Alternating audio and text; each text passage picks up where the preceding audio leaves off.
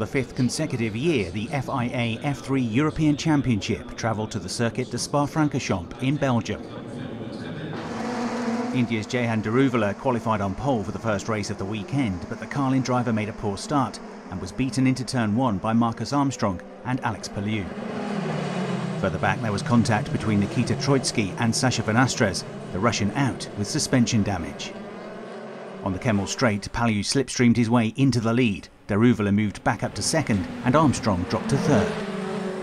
7 minutes into the race and Daruvala fought back, charging past Palou to reclaim the race lead.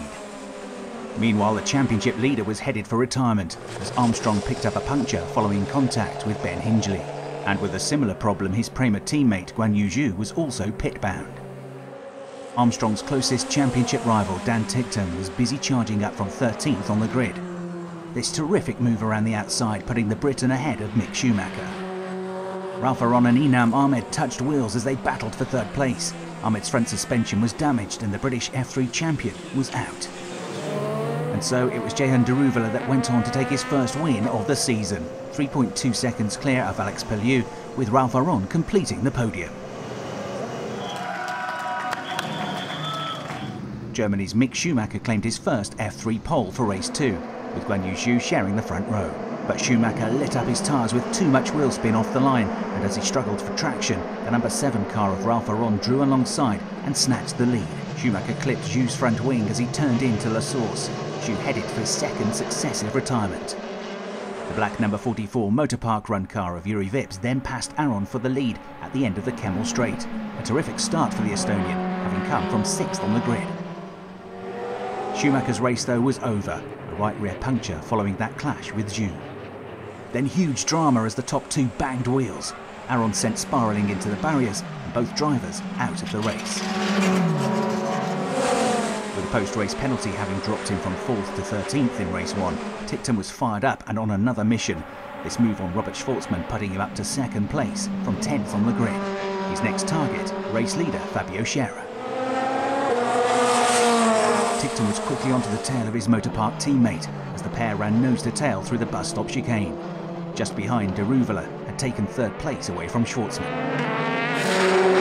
Ticktum then got a better run through Eau Rouge, drew alongside Scherer at Raidillon and committed himself to the move. It paid off as he moved into the race lead, but having made the overtake early along the Kemmel Straight, Ticktum would now have to defend on the run-up to Le Combe. Scherer got back alongside, but it was job done for Ticktum. He edged clear in the closing stages while Scherer worked hard to keep Daruvala at bay. The checkered flag fell on a brilliant victory for Ticktum, his 3rd of the season, while Scherer held on for 2nd place and his maiden F3 podium. Guan Yu Zhu claimed pole for the final race of the weekend, with Prema Theodore Racing teammate Marcus Armstrong starting alongside in the number 8 machine. Zhu held the lead going into La Source, while Schwartzman and Armstrong ran wheel-to-wheel for 2nd place.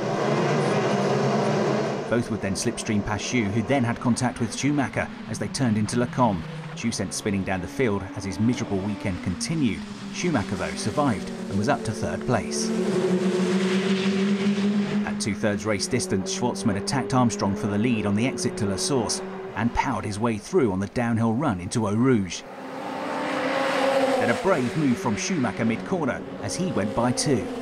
But Schumacher was not about to settle for 2nd place as he carried greater speed onto the Kemmel Straight, got the inside line and moved to the head of the pack.